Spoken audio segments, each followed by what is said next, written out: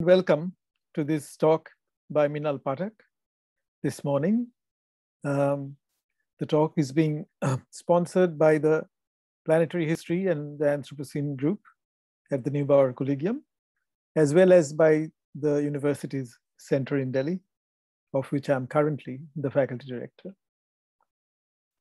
Our guest today is Minal Pathak, Dr. Minal Pathak, who is based at Ahmedabad University in India. Dr. Pathak is currently a senior scientist of Working Group 3 of the Intergovernmental Panel on Climate Change, that is the IPCC. Working Group 3 covers the mitigation of climate change, that is methods for reducing emissions of greenhouse gases and enhancing atmospheric sinks. The Working Group 3 technical support unit is based at the Global Center for Environment and Energy at Ahmedabad University, and it's affiliated to their Center for Environmental Policy. They are responsible for one of the 3 main IPCC reports due in 2021. So we are extremely lucky to have Dr. Pathak speak to us about the IPCC's assessment of how well the world is doing with regard to meeting the targets that different nations had come together to set themselves in Paris in 2015 and later. Dr. Pathak was an associate professor and head of the doctoral program at the CPCT University in Ahmedabad before joining Ahmedabad University. She was also one of the drafting authors of the IPCC special report on global warming, 1.5 degrees Celsius, that has come out, and the IPCC special report on climate change and land. Her publications focus on low carbon scenarios for India, demand side mitigation actions, and their interlinkages with sustainable development groups. Dr. Pathak has been a visiting professor at Imperial College London and has held visiting positions at MIT and at University Technology in Malaysia. We're extremely happy to have Dr. Pathak here. She knows that she's speaking to humanist and social scientists. We are not scientists, while she is, but we're much looking forward, Minal, to what you have to say to us this morning in Chicago. So welcome to Chicago and a good evening to you in India. And over to you, Minal. Thank you for this very kind introduction, Dipesh, and good morning, everyone. I'm extremely honored to be here. And especially thank you to Dipesh for converting this chance meeting at Ahmedabad University we had a couple of years ago to this. And I also wanted to thank Frederick Albitron Johnson and Emily and the Neubauer Collegium Committee, Mark and Caroline for facilitating this. Well, Dipesh said in the introduction that I'm a scientist speaking to humanists and historians, and yes, all of you. That makes my task very challenging. I'm not a historian, philosopher, or political scientist. I've been an environmental scientist for quite a while now, working in the policy space. But I have to admit I'm nervous about this talk. So if I get into jargons or too many charts, please feel free to jump in and clarify. My talk is structured in 2 parts. In the first part, I will be talking about, maybe introducing a little bit about the IPCC and the 1.5.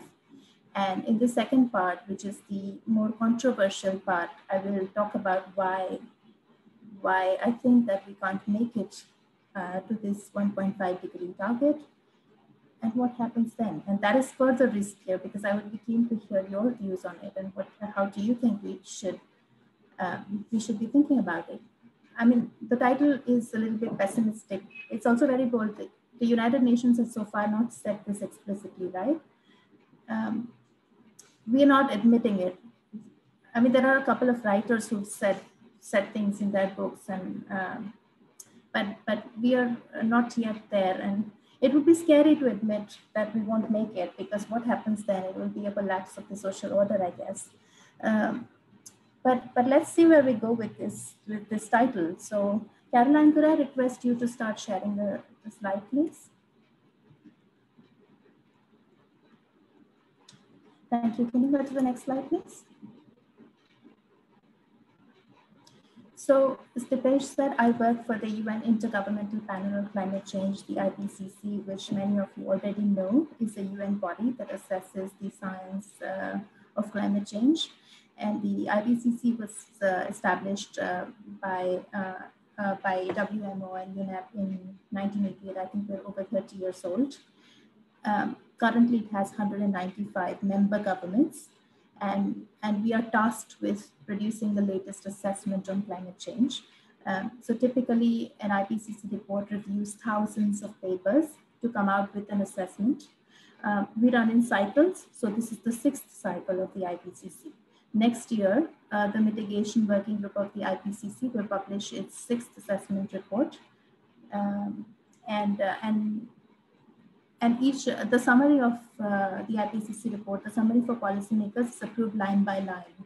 In this figure, you see a typical IPCC plenary, and those giant screens there, that's where our summary is put up line by line, and governments have to approve this for this to be published. And that's both challenging and interesting.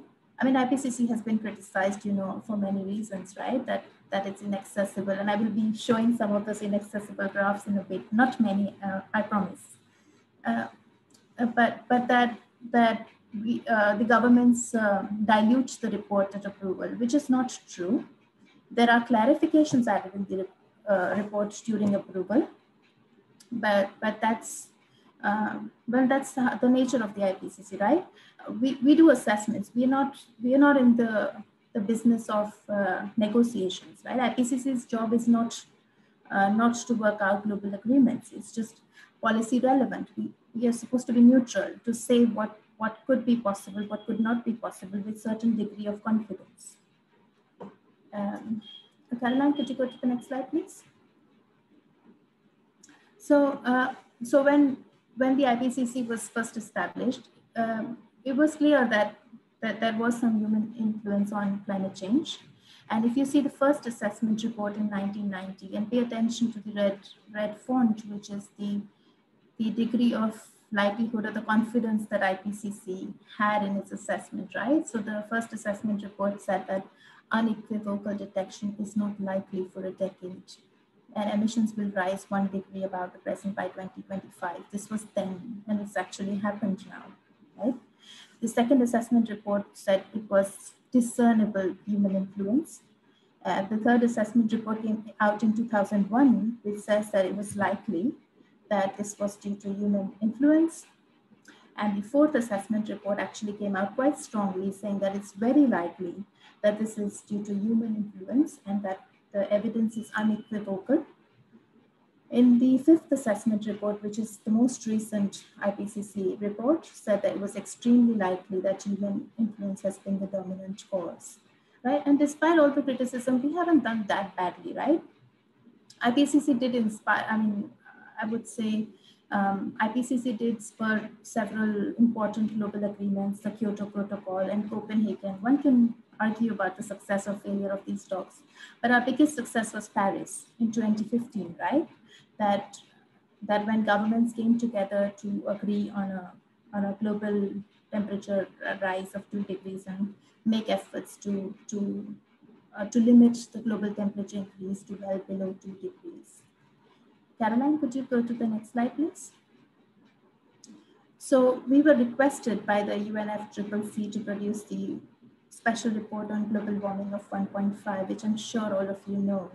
And this was published or released in 2018, and I would say it was very well received by media and by governments and by academics, and yeah, it did inspire action and conversation around climate change, because it said very strongly that the carbon budgets were shrinking and the available carbon budget was just about a decade, you know, and emissions would have to fall very rapidly for us to make it to 1.5. What it also said was that it would require unprecedented changes in supply, in demand, in behavior. And it might also require what we call carbon dioxide removal, which is taking out carbon dioxide already emitted from the atmosphere. Could you go to the next slide, please? So this is one of our scientific figures. This shows the range of, so we look at future pathways. This one goes from 2010 to 2100. And this is, IPCC works with scenarios, and these are generated by models. These models take future assumptions for societies, like what will be the GDP like, what would be the population like, what would be let's say, yeah, maybe the energy supply system look like, right? And based on these assumptions, several sets of future possible scenarios are generated. The 1.5 report, so this band here shows the portfolio of 1. Can the slides be enlarged? Dipesh says, I wonder, Caroline, is it possible for you to do that?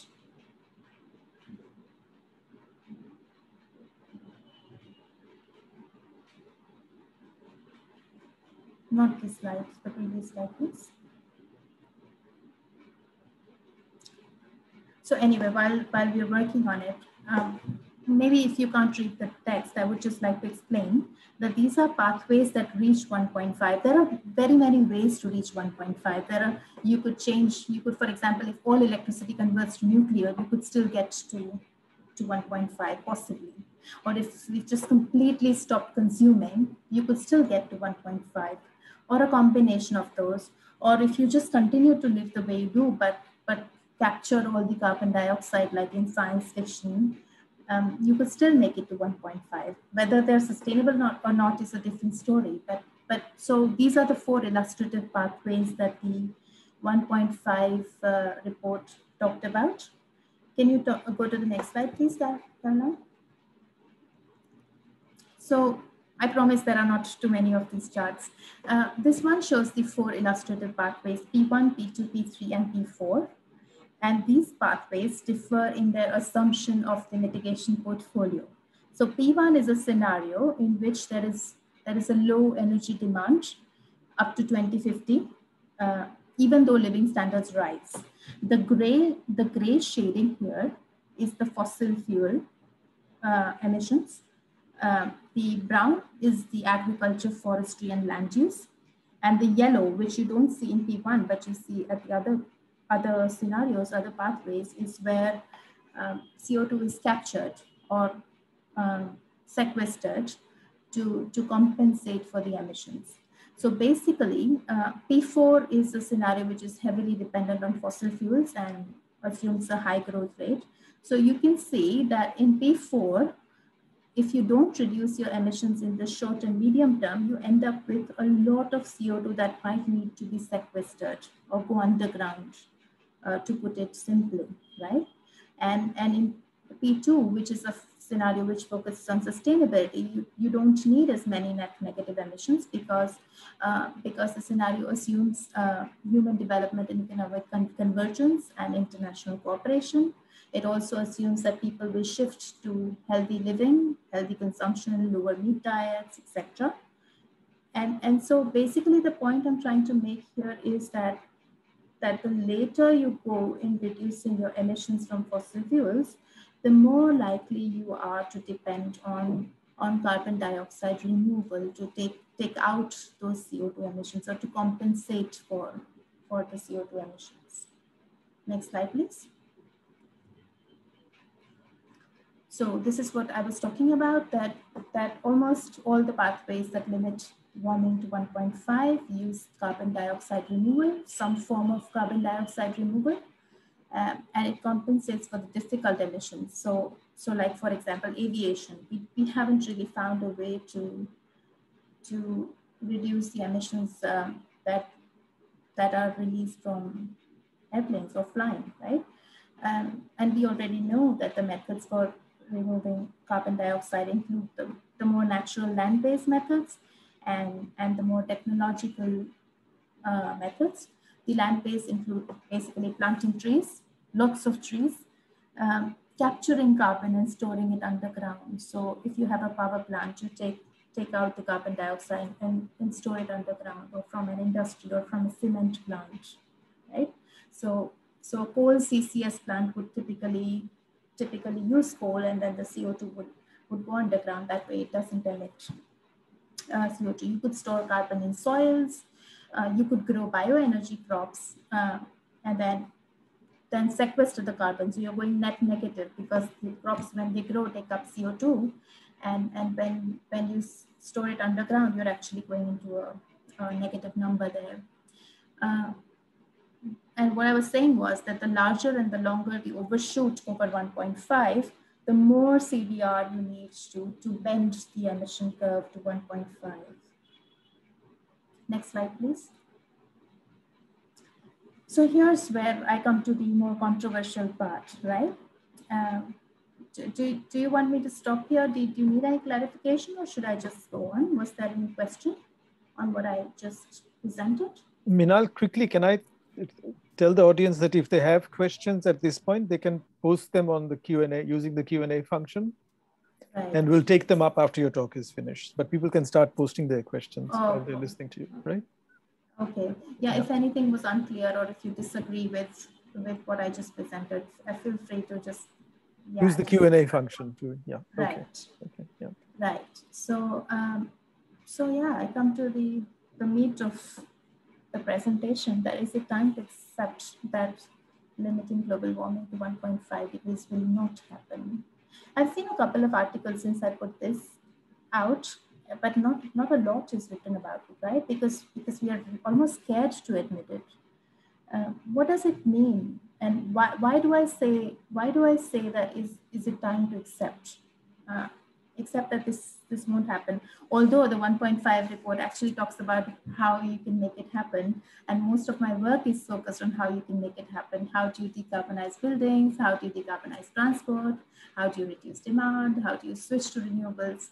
And yet I almost feel that we might have to accept that the overshoot, or a large overshoot, is inevitable. Can you go to the next slide, please?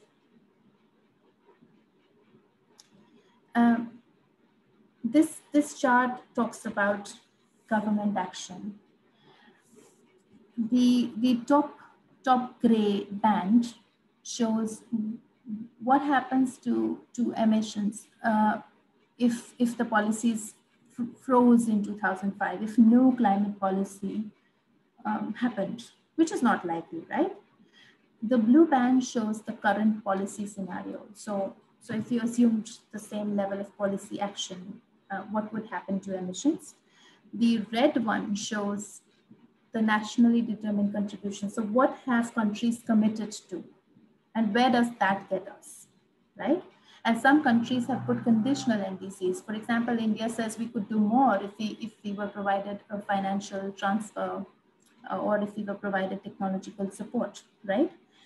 But you see the green band here is where we need to go for 1.5, and the blue-green band is the 2 degree. So I won't focus on the numbers, but here's the gap that you have between the actions that the countries have committed to and where we need to go. So it's a significant gap in terms of the actual emissions per year, right? Next slide, please. This is emissions from. This is also actually CO2 emissions per year, but this one tries to show the effect of COVID. And COVID really shook us up, right? In every which way, and not in a good way for most of us, right? This one shows the last 100 years, and COVID clearly was the biggest drop ever since the World War II. We've had the 2008 financial crisis, we had the oil shocks in the 70s, and yet COVID brought that huge dip. It was 7.6%, if I remember correctly. And incidentally, the drop that we need for 1.5 is also around that. So like yesterday, the UN report that came out, or the UN Secretary General said that you will need a COVID every 2 years if you wanted to make it to 1.5. And that's why I say that a COVID every 2 years is not likely to happen. We don't want it to happen, not the way it has happened. If you can reduce demand in any other way, it would make sense. But that's so people pretty much stopped flying, stopped traveling, stopped consuming a lot. All retail was closed, and that scale of dip in demand is what you need for meeting 1.5. Next slide, please. The carbon jargon, right? We're seeing a lot of net zero pledges by countries, climate neutrality, national. What are these? And like, is there hope? I'll tell you why there isn't, right? This is, of course, China, but a few handful of countries have committed to net zero. China came out with the surprise, right? That will go carbon neutral by 2060. And Caroline, could you just click on all the bullets so that we have the content on the page? So, so basically, sorry, go up. So you need to drastically reduce fossil fuels. We know that. By drastically, I mean like 80% or something, right? I already talked about demand. There are questions about how would you do it for like manufacturing, for example. We don't really have the technologies to bring down industry emissions to zero, right? And finally, you could always, use the backup option. So all these net zero pledges are talking about continuing with business as usual, basically, and falling back on removal options later on. And net zero is not zero. Zero is zero. You bring all emissions to zero, right? That's great, but we can't do it. So net zero is like, I'll continue to emit, but I will sequester in the future, or but I will pay a country to grow forests, or but I'll find the technology in the future, right? I probably don't sound as scientific, but that's the tone of the evidence, right? You don't have the, these options are not proven to scale. We don't know if these could be upscaled to the scale that you need to upscale them to. And also there's the criticism, right? That countries are talking about net zero, but is deflecting attention away from what they need to do in the near term. So they're not meeting their nationally determined contributions, but they're saying, oh, we will get net zero by 2050 or 2060, but we don't know if that will happen. We don't know if that is enough. And for a country that isn't able to meet up its present commitments, there is no certainty that it could be done in the future. So that's the other reason why I think it's not possible. Next slide, please.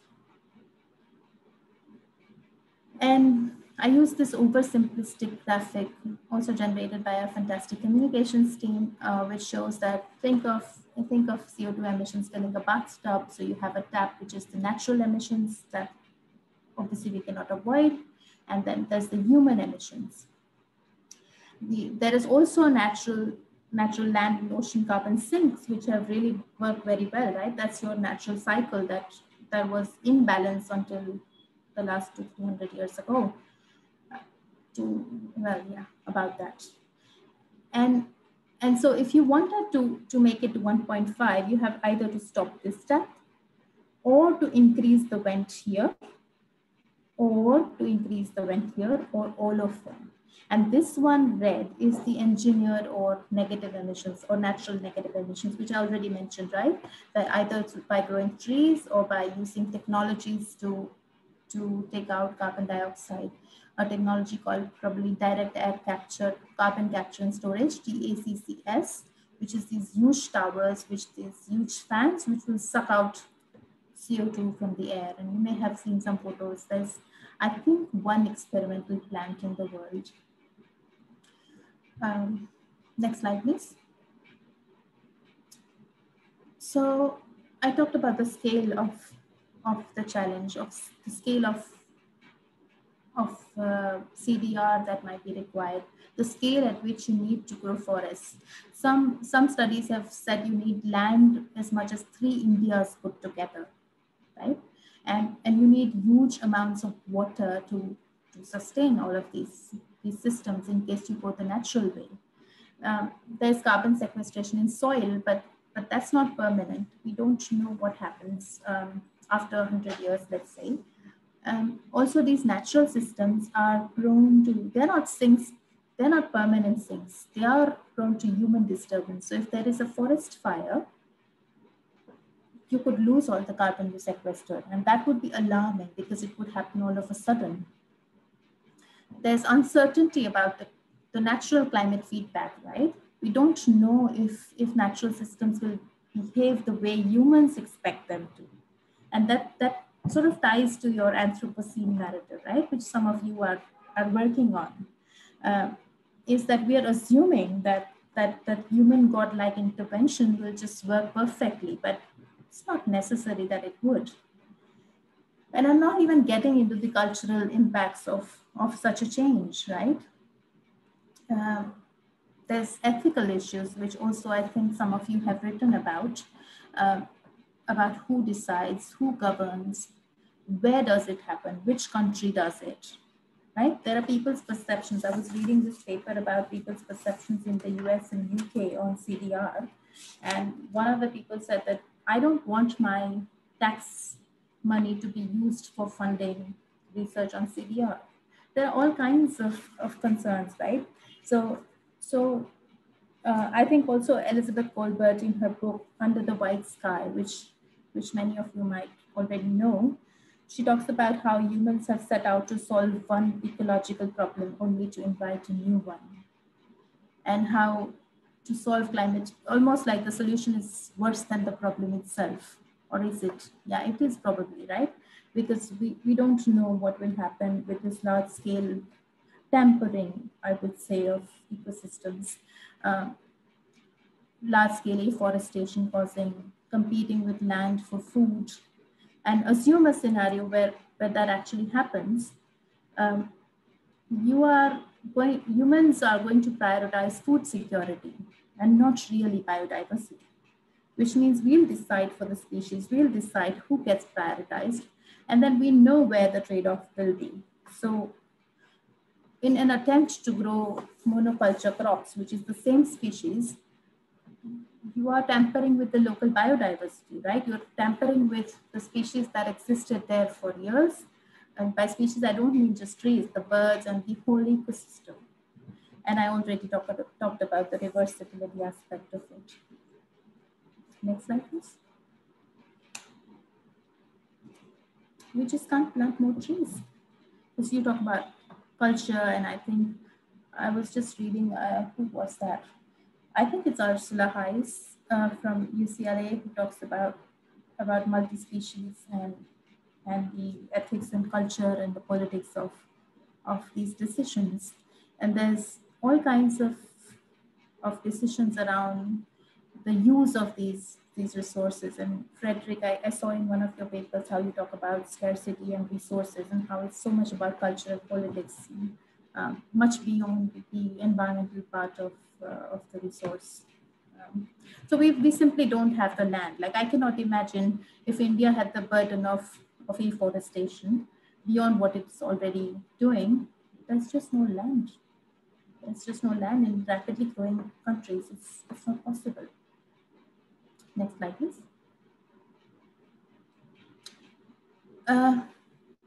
So Dipesh, in your essay on capitalism, you say that climate change cannot exactly be equated with capitalism, or if I have understood your essay correctly, you say that the history of climate change and history of nature and its earth and its systems is much older, and capitalism is much more new, and you can't. But then the fact of the matter is that a lot of climate change problems have happened since industrial revolution, or since, like, IPCC assesses basically from 1850. So my community actually just looks at that period when all of these events were happening at the same time. And I think Frederick's paper also talks about the cornucopian view, that we'll find the technology and make it work. I don't know what's going to happen, because I just don't see that level of demand reduction happening. For example, the cultural responses to scarcity. I'm reminded of a Gujarati saying from my part of the country. I'm Gujarati, And my mother's grandfather used to say that, I'll quote in Gujarati, which is "Sankaryo saap kaam aave," which means even a snake saved will be useful. And I always found that weird. Like, what kind of a colloquial saying is that? And my mom would explain that it means that you should just save anything. You just don't know when it might be useful. And there's this culture too, and it comes from, I don't know, scarcity thinking, or where that kind of thing came from, but we are losing it, right? The present day India doesn't really confirm, and a lot has changed because of globalization. If I open my window, I will see the growth of SUVs, and I only look at the data. But then on the other hand, there is the need to develop, to consume the questions of justice, like the demand for cooling, for example, that will grow phenomenally high in a warmer world because of climate change, but because of income growth too. Like the air conditioner ownership in India, I think just in cities might be about 8%. I will just increase to 40, 50% in 2 decades. It's just, it's a necessity now, not a luxury. And though many people cannot afford it, it's still going to grow because of the income effect. So it's how do you balance all these? And I don't see that happening. What I'm going to see, what I'm trying to say is that the demand continues to grow, consumption increases, and that's why we just cannot make it to 1.5. Next slide, please. And so this is my final part of the presentation. Let's see how we're doing on time. Not too well, I would say. Let me try and wrap up in the next 5 or 7 minutes. Dipesh, would that be okay? Okay, I don't hear you, Dipesh. Sorry, Minal, I was muted. I just said, sure, take your time, yeah. Thank you. So now I'm on slightly shaky ground, because until now I was talking about the papers and the reports that I'm familiar with, or aspects of my work that I know, but now I come to this part where I really want to hear also from the audience on what this means for the future of the planet, for everything, right? What does it imply for sustainable development and all the conversations we've been having in the past? Next slide, please. Next slide. So this one is what we call the burning embers. It's a assessment of the IPCC, and this talks about how global warming increases the risks in all these systems when we cross 1.5. So the darker the color, the higher the impact, let's say that. So the purple is very high irreversible impact. The red is when you see a high discernible impact. The yellow is when you see risks or impacts which are moderate, but attributable to climate. White is of course undetectable. So that gray part here is 1 degree. And each of these embers shows different ecosystems or systems, right? And the biggest impact or the strongest assessment we have is for the warm water corals, where if we don't limit to 1.5, we pretty much lose all the corals globally. And for 2 degrees, we still end up losing most of them, but not all of them.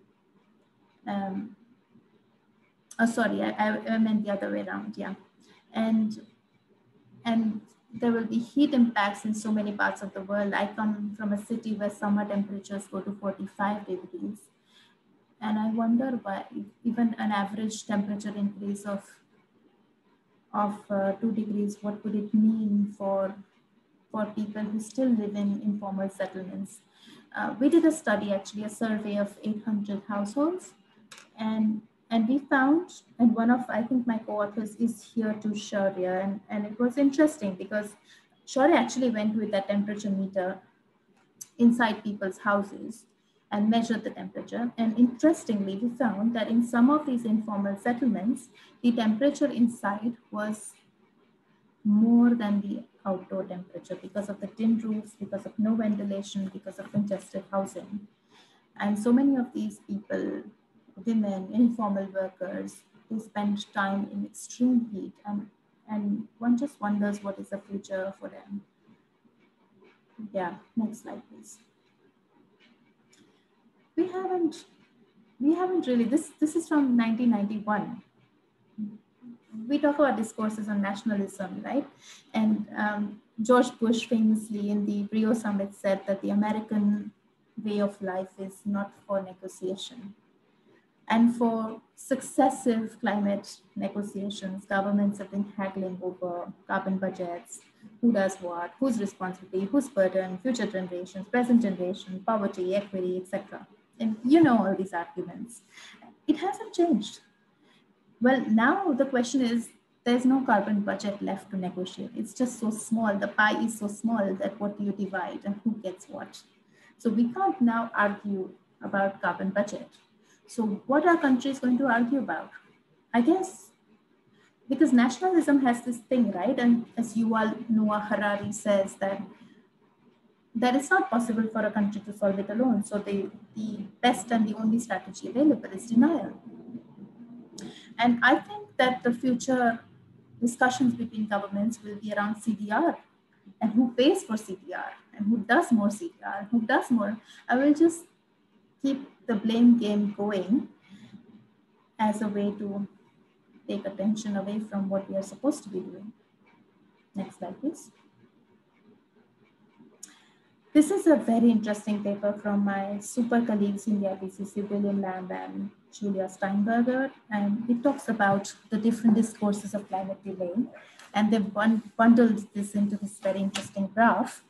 I'm not sure if I have time to explain all of this, but let me try very quickly. So they're talking about how we're using the arguments have become more sophisticated. So let me go at the top. So the whataboutism talks about people saying, oh, I'm going to reduce my emissions, but what about countries that are not doing it? What about China?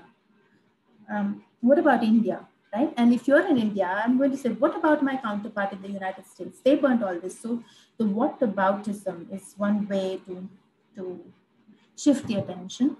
The individualism talks about people's behaviors, and governments can get away with saying that people should reduce demand, people should consume less, blah, blah, everything. But it's not, it shifts the responsibility to individuals, which only is not going to solve the problem. The free rider excuse, somebody else will do it. Technological optimism, we talked about this, that there will be a technology and it will take us out of the problem. Somebody will find that technology. The net zero, as I said, might be just all talk and little action.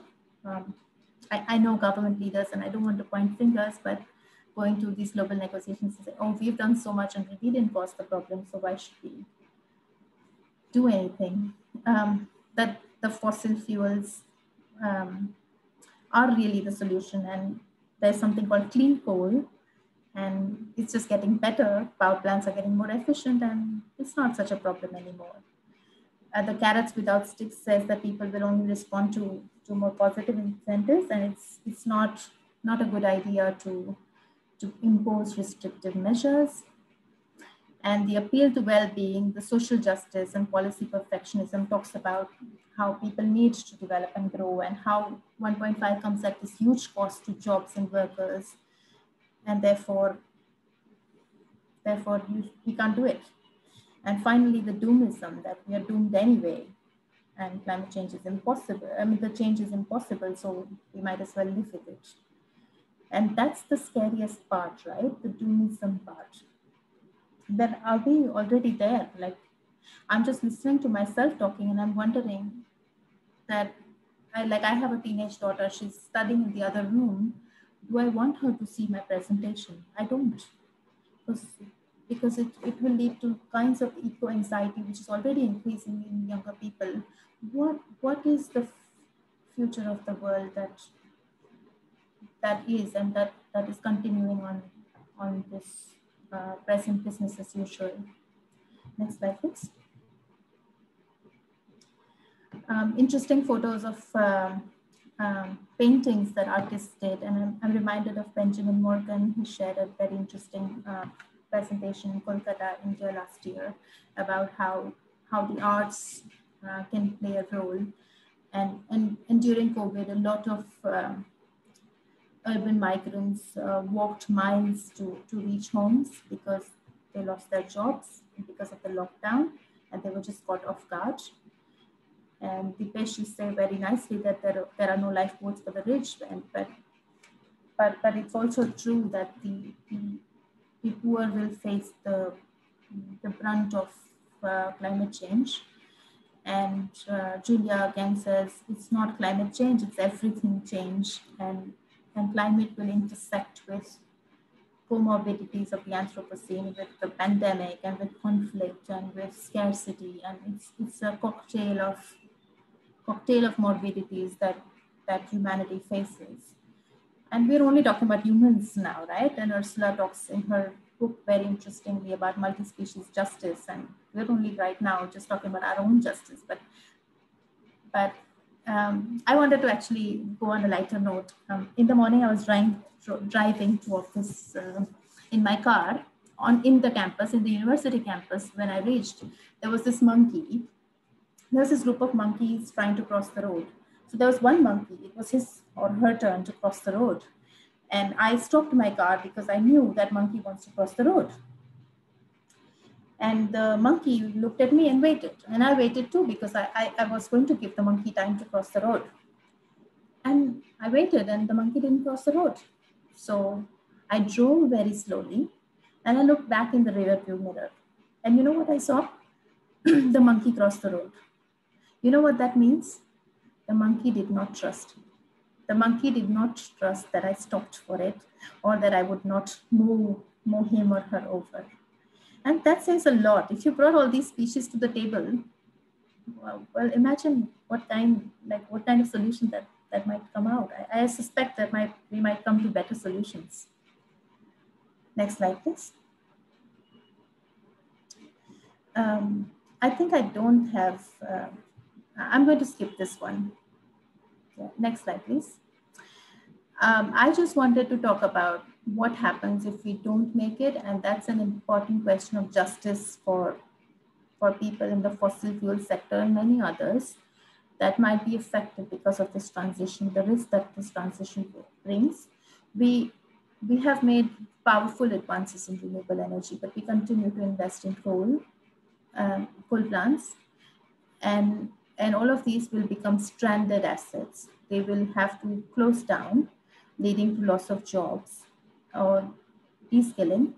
And new jobs won't become available as rapidly as old jobs will be lost. So yeah, this is going to be a significant economic impact from crossing the line. Next slide, please. This is a photo from the Titanic. Oh, it's just a photo I found from the internet, but when I saw the movie, it was interesting. Like the ship was sinking and there were musicians playing. And in a way, we are heading for the iceberg at full speed. We see the iceberg, we know and it's almost like we're playing music. We're just waiting for that crash to happen, or has it already happened?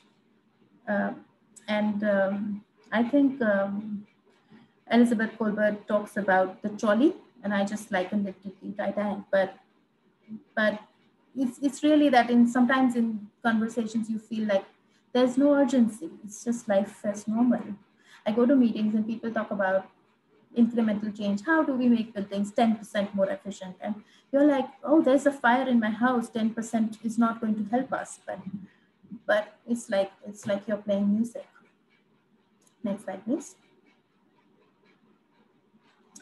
Except that we don't have a Captain Smith of the Titanic to blame, right? We don't have anyone to blame. That's the difficult part of the climate problem.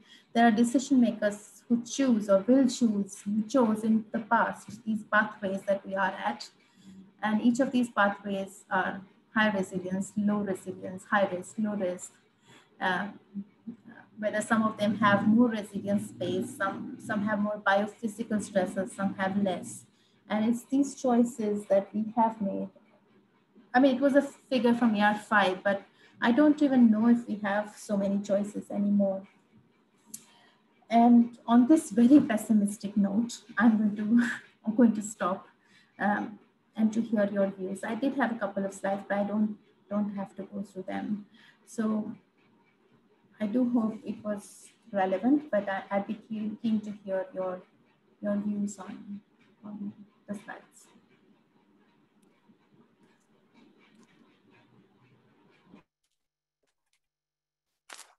Thank you, Minal, very much for a bracing talk. I mean, but you know, as you said, it's not optimistic, but we have some questions already, and some of them bearing on this question of optimism and pessimism.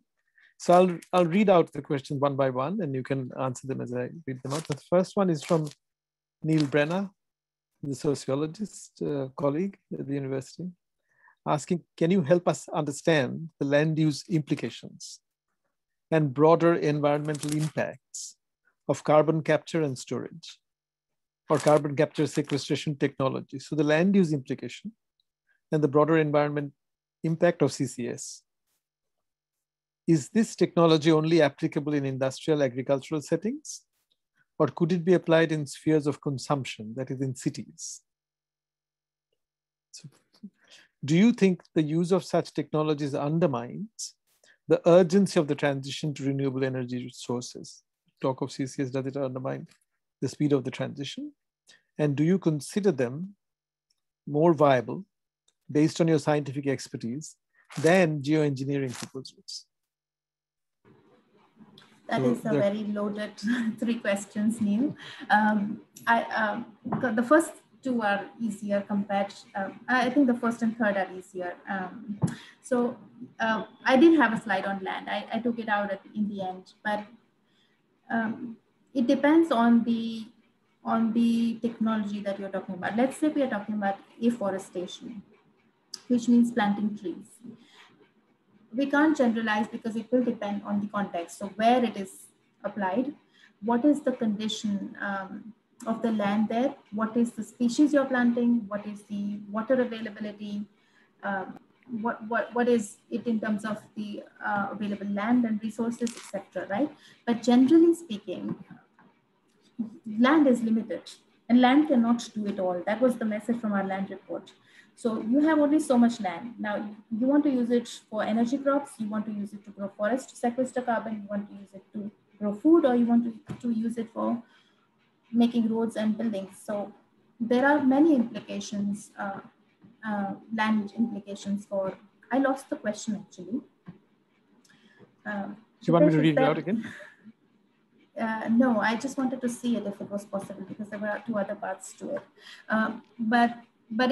So the short answer to your question is that the land use impact depend on the type of intervention we are talking about. The more artificial and technological interventions like engineering-based technologies, they don't have big land implications, but they have other kind of impacts, right? They consume energy, for example. We don't know how much energy that will require to be powered. And the land-based mitigation options face limits. And there's already a criticism that the scale of land that we are talking about is not possible. It will lead to huge trade-offs of biodiversity in almost all regions. So there are going to be significant. So Neil, I think, was also asking, Neil was asking whether the use of such technologies would undermine the urgency of the transition to renewable energy sources. So are these in conflict? The talk about carbon capture. I mean, the renewable energy, right. It is not in conflict, and it's not an either or. I think we'll need all of it. So you'll need, you need deep cuts in the energy supply system. Almost all coal has to be phased out and everything has to nearly go renewable. But you will also need, even if you did that, you will still need to do sequester carbon. But the earlier you do the renewable energy and demand side, the less the need you will have for carbon sequestration. So I hope and I think that one small part of Neil's question was do you think this can be done in cities, or is I've this thought a sort of, I don't know. I mean, like we talk about nature-based solutions in cities, but the context that I am in, for example, cities have no space. There's no way we could plant massive trees, and like a lot of these dense cities, right? There isn't land, so cities won't be able to sequester huge amounts of carbon. But I would still say that there are other systems, and we shouldn't just focus on carbon alone, right? And there is a second question from Kate, which is very interesting, but it ties up to that there are solutions which deliver well-being benefits, and we should try and balance those, because it's not only about carbon. So if you get multiple benefits, then we should try to choose those.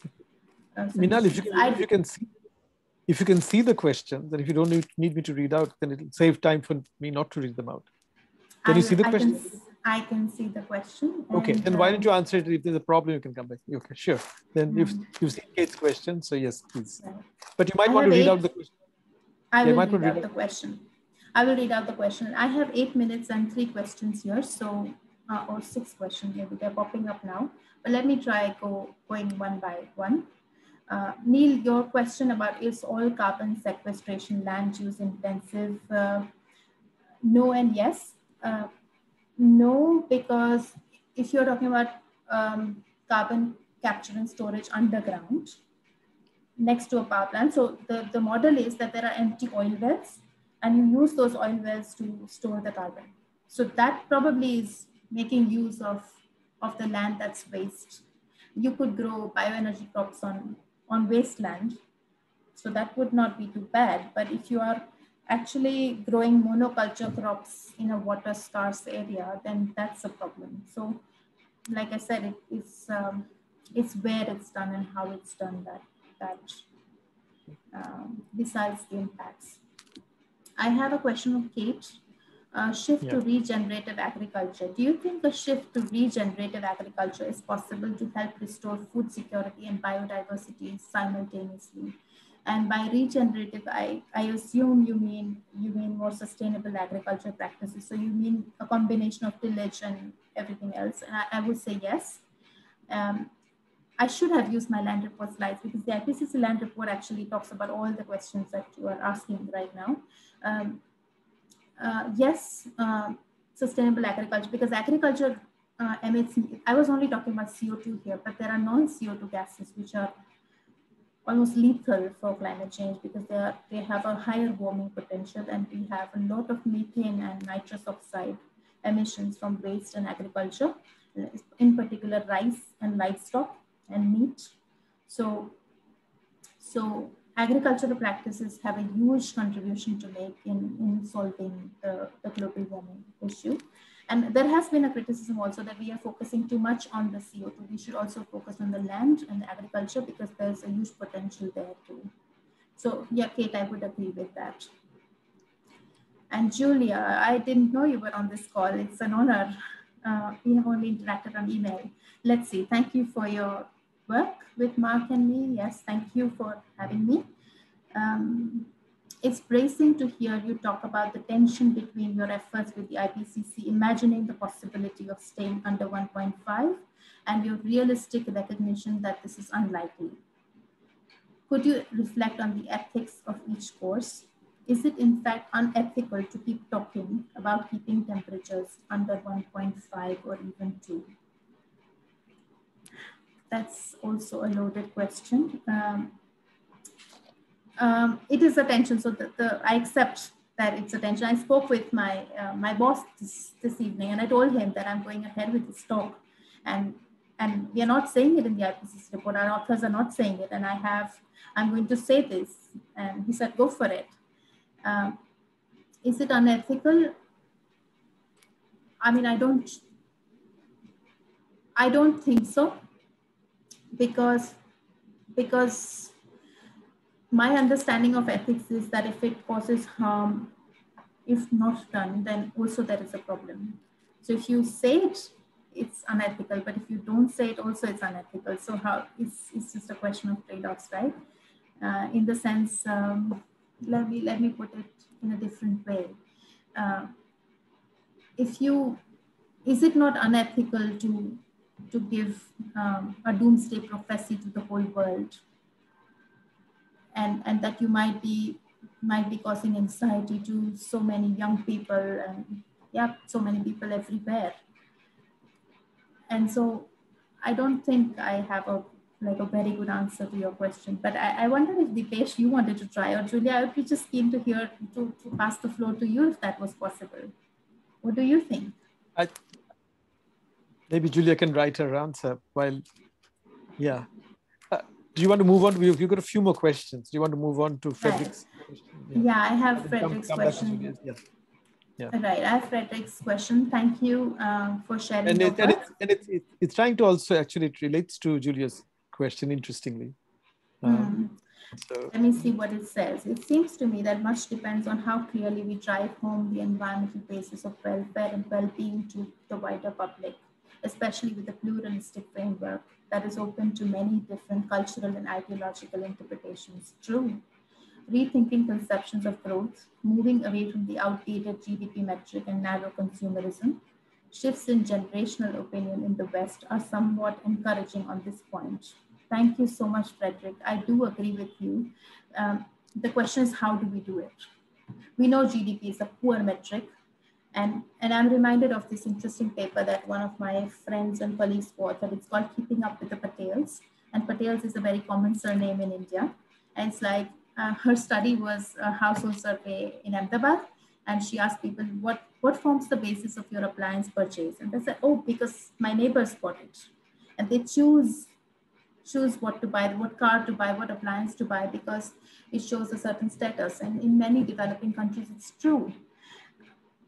I mean, as a scientist, I feel this failure, and it touches upon what Julia is also saying, right? That I'm saying it because I have no choice now. I think it would not be fair for me to give a talk that was all rosy and say, oh, yeah, here you can do all this for 1.5. I'm saying that it's very, very difficult.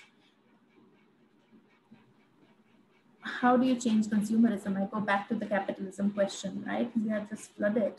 And the growth that I'm seeing around me is just so phenomenally high. COVID brought that dip, but as soon as lockdowns opened, travel, consumption, everything was at its peak. And, you know, like the top 1% of the rich in the world emit 50% of the aviation emissions. There's inequality in emissions everywhere. So how do you change? Like, do you think that doing away with capitalism, if there was a magic wand, would solve the problem of climate change? It's worth thinking about, isn't it?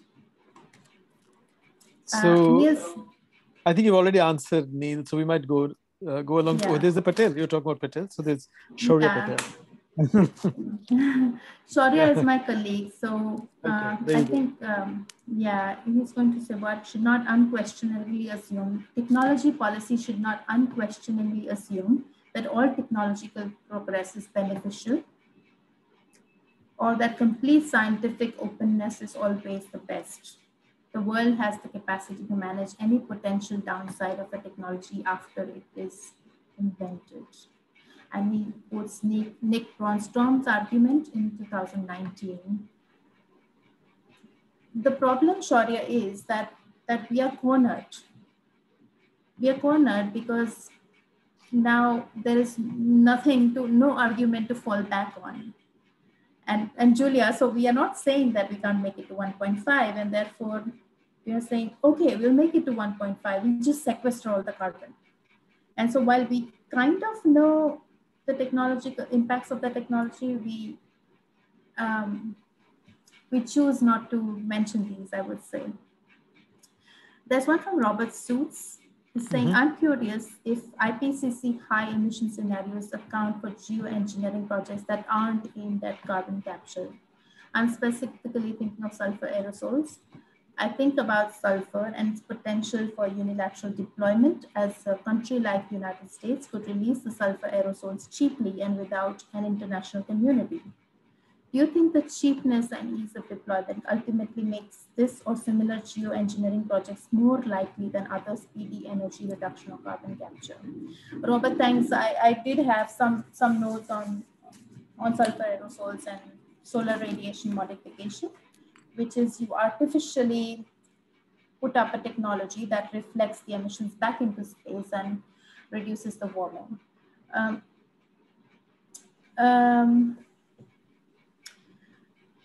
The IPCC scenarios in 1.5 didn't account for geoengineering, okay, because there wasn't enough evidence for geoengineering for 1.5. But in this cycle, we do have publications that are talking about it, and there's a disagreement among authors. Some authors feel we should say it because it's cheap and it's possible, and some authors are still hesitant. So I can't speak on the final assessment yet. It is a supplement to mitigation, but it cannot substitute mitigation. For example, you can deflect the emissions, you can deflect the warming, but you can't, for example, geoengineering cannot look at the ocean, the impacts of ocean acidity, and we also don't know the impacts of sulfur aerosol injections really very well. And the third argument is that who is United States to decide that? I mean, just saying it provocatively, I don't mean any offense to your question, but that is a governance issue, right? Who decides what technology and how much? And what if something goes really wrong? But on a scientific view, it is that is one of the options. It is one among that portfolio. We don't know enough about that, but we are now considering it as part of the portfolio. So Minal, I have a follow-up. Sorry, finish what you're saying. No, go on. No, I just have a follow-up question. I was going to go to Julia's point, but go on. Okay, no, I have a follow-up question, which coming from both your answer to Robert and what you said yourself, which is the governance question. So, does it working what you do and where you do your work? Do you get the feeling that the UN is not quite the answer to the kind of planetary problems we're facing now? That the UN was set up to deal with global problems of a different world based on nation states. And with the assumption that, with most problems, we have a lot of time in our hand. So, if you asked, when will Kashmir problem be, solved to everybody's satisfaction? When will the Israeli and the Palestinians solve their problems? The answer would be, we are trying and we'll get there sometime. Whereas I always think that the IPCC comes up with scenarios and with timetables for action. And the UN was set up for bargaining for time, So do you feel that, we don't have any other instrument. The governance institution we have is the UN. And I'm asking whether it's time to imagine other kinds of governance institutions, sometimes regionally. I think of the glaciers in the Himalayas. And they service 8 or 9 countries, the rivers too, from Pakistan to Vietnam. But the glaciers are all considered to be national properties, right? Glaciers belonging to China. So I often wonder whether we should have a regional authority to deal with the health of the glaciers, or with the Amazon, or with the North Atlantic conveyor belt, the oceanic currents. So do you, as part of IPCC, is there any discussion about the adequacy or otherwise of the UN as our kind of the limit of our imagination for global governance? Or do we need to actively think about other forms of governance? Or is there a governance deficit? There is a governance deficit. I would agree with that. But I wouldn't say UN has only failed on climate change. Look at poverty, look at human rights, look at so many other issues. But as I said, those are all issues on which there's no fixed timetable. See, that's what I mean with poverty. The dream of socialism. Socialists can go on fighting, thinking that one day it will come, right?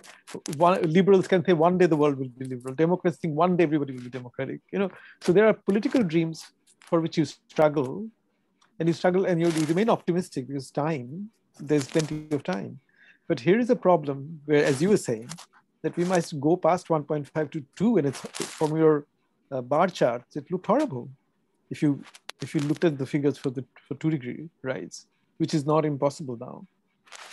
And so what I'm saying is that here we have an institution that we've set up for political bargaining between nations, which now has to deal with questions for which scientists are putting a timetable for synchronized action. And does that lead to a kind of governmental deficit? And are people thinking about it? In the IPCC, we are not, because that's not our mandate. We don't discuss, but we do discuss about the failure of institutions, but not the UN, because it's our parent body. It's like going against your dad. But just to put it very simply, but on the regional, I'm not convinced, because I've seen, look at the Nile and the water sharing, or you take the states of India and the water sharing. I mean, states are not able to resolve small problems amongst themselves. So I wonder, even if at the regional level, would it even result in more conflicts compared to the global level? I mean, the UN certainly hasn't been able to do what it was supposed to do on climate change, or get countries together. And I have seen in IPCC approvals for the 1.5, certain countries objecting and spending hours. Our final session ran into over 24 hours continuous. We were sleep deprived, and that country just refused to budge because they didn't want the report to be approved. It happened with the land report, with a certain country, with a certain forest reserve objecting to some things we were saying. And countries have their own interests, right? And that's why we are not able, because it's too complex a problem to solve. It has just so many dimensions, and that's why, I mean, if it weren't for the UN, what would it be? That's the question.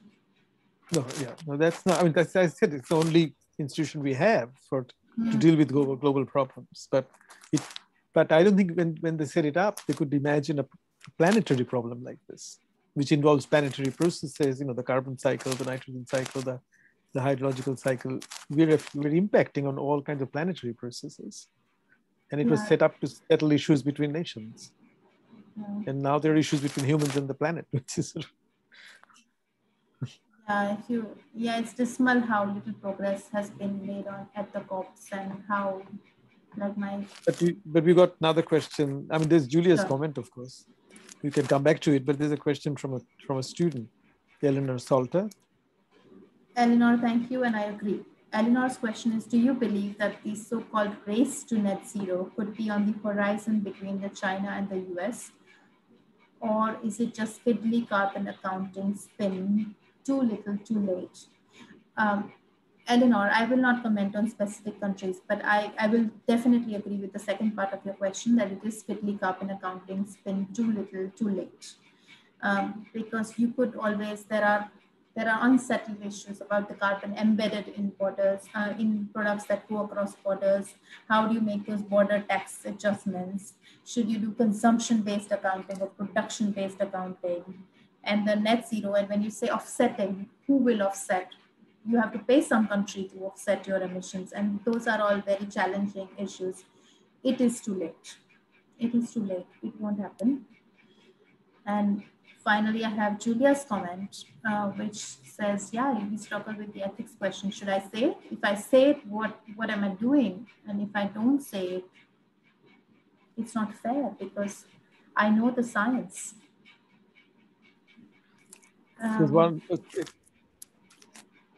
There's a comment from Hilary Geller. Not a question, Minal. It's an interesting. Yeah, Dipesh, do you want to read it out? Yeah, so it's not a question. Minal, it is ethical to tell the truth. Please continue to do so, and frequently. Speaking to the public and telling the story of our great unraveling is the important work. Even if late, it can help us citizens to battle for a life-sustaining society. Thank you so much, Hilary. I don't know if you're a faculty or a student, but I think we just need many more people to say this, because you may think that everybody knows this. And Dipesh, when I was asking him about how I should focus my talk, Dipesh said, people know, people read, people know about all these issues.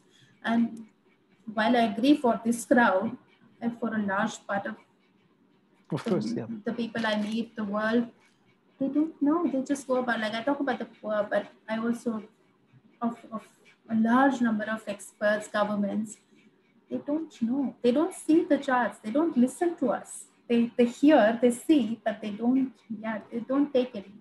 Like, I don't think my country thinks, I mean, the government got unsettled when a teenager or a very young climate activist said something. And you are in a country where I'm afraid to speak up, Julia.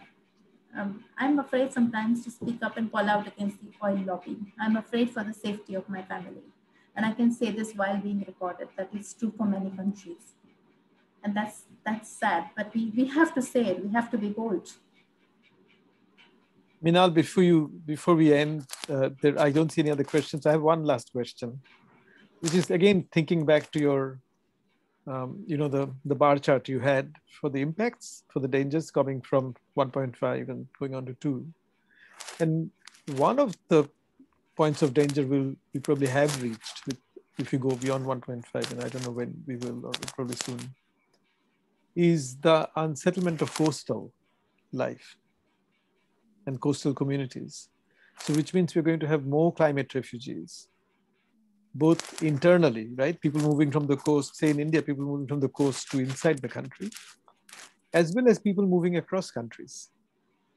Whereas we are living in times where most governments have developed forms of racism, whether they call it so or not. Anti-immigrant policies have been on the rise, as you know, including in India. So this disconnect between what political thinkers are doing and the reality that you're trying to tell us about. I mean, as a citizen of India, as a climate scientist, how do you think about the disconnect? Because the disconnect is what is all of us.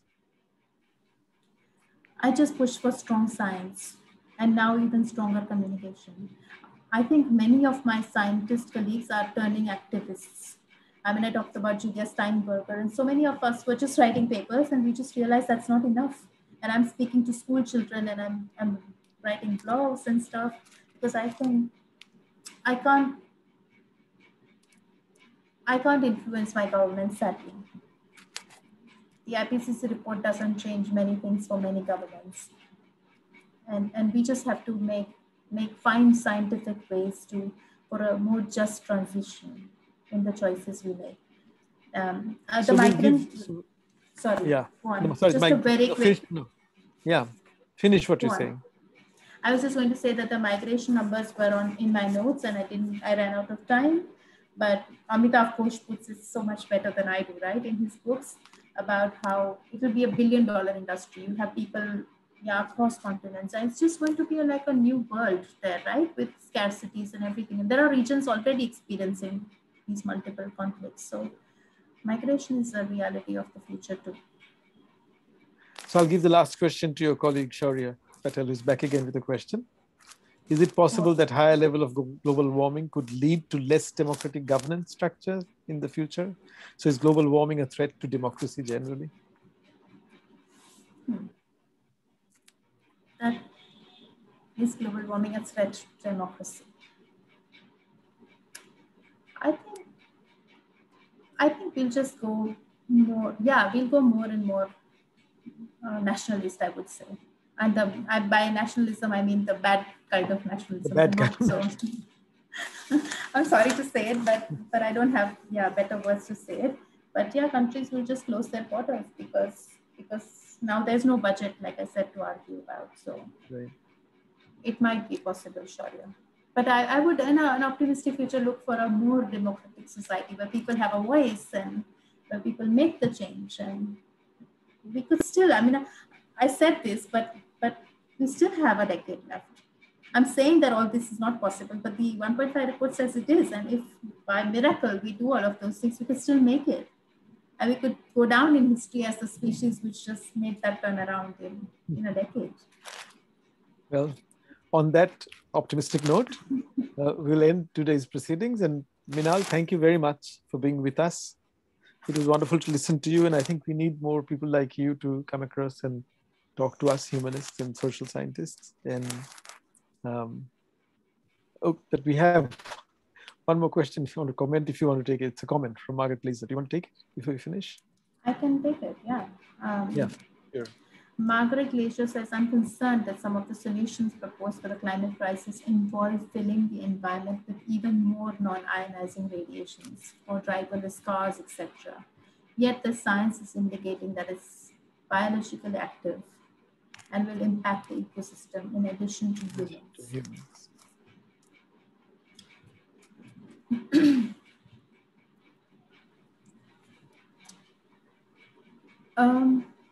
Let's just put it that way. Like, I think we've I mean, humans have generally responded to the most immediate problems. I mean, trying to solve what's here and now, right? And like for a poor person, it's where will I get my bread today? And for a country, it's when's the next election and what's the priority? And therefore, I think right now, if climate change is such a big issue, then we are just trying to find all the solutions, and maybe these solutions will result in more problems. But like I think people are thinking, let's worry about them later. Let's try and see what we can. It's not a perfect response, but I think that's what's happening, because also part of this driverless cars business and some of this is also linked to what companies are doing and linked to capitalism and the private sector, right? That is, it's, you can't separate these out. It will affect the ecosystems, many of these, not driverless cars, I think, but many of the solutions might. And I think we are wrong in taking a myopic approach. Thank you, Minal. We'll make that the last comment. And thank you again for being with us. Thank you for making time. I think it was wonderful to hear you talk, wonderful to have these interactions. And we're all enriched by what you told us, if also a little depressed about the state of the world, but it's better to know where the world is at than, not knowing at all. So thank you very much. And maybe I'll wait for Carolyn to turn the screen off and make us all disappear. Thank you so much, everyone.